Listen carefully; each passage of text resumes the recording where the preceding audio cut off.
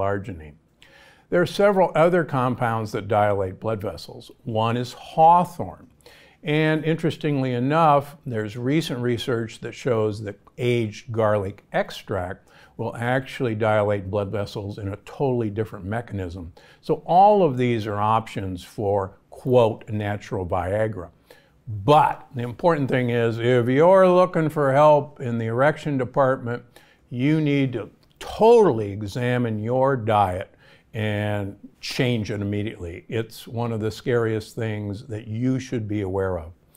I have a very good friend in longevity who used to say, men, no matter what your age, if you don't wake up early in the morning with a boner, death is on the way. And he actually makes an incredibly good point. And all you guys who are listening, you better be waking up with one or something's radically wrong with your blood vessels. Whoa, is that scary or what? Next question. I have low testosterone and it's affecting my sex drive. How do I improve it? Well, first of all, are you sure you have low testosterone? The usual test that's available in most doctors' offices and most labs is total testosterone. But what you actually want is free testosterone. The reason for that is there are a large number of men who make this hilariously sounding compound called sex hormone binding globulin. And if you make sex hormone binding globulin, a great deal of your testosterone will be bound to this protein and it will not be available.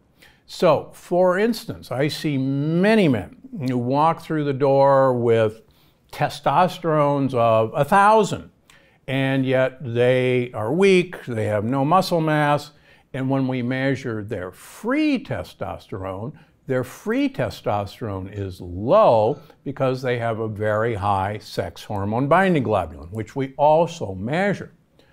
On the other hand, the vast majority of men who I see with low T, with low testosterone, actually have a normal free testosterone. So you can ignore total testosterone as a useful test. What you want to ask for is free testosterone. Now here's the other important point. Most men who I see with low testosterone can absolutely positively have a normal free testosterone if they will give up sugars and carbohydrates. Remember those commercials when testosterone was available as prescriptions and you could advertise it?